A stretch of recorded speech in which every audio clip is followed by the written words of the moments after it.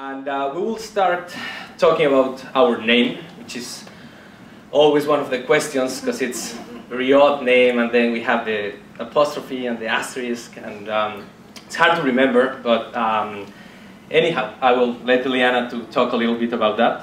And yeah, thanks.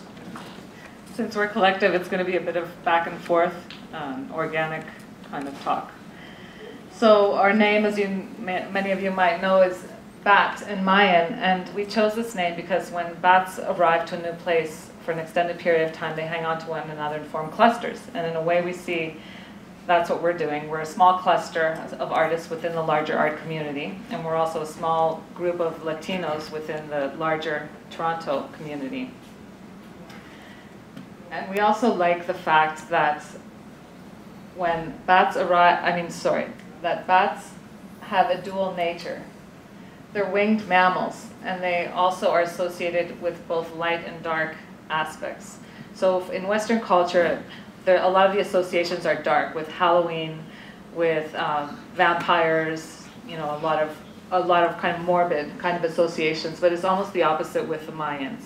They associated bats with dreaming, with intuition, and with vision.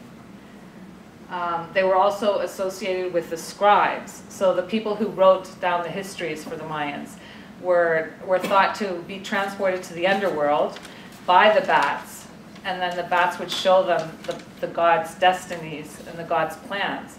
The scribes would come back to Earth, and they would write down in the codices all of these things that they learned in the underworld. So they had a really strong connection with the Mayan culture.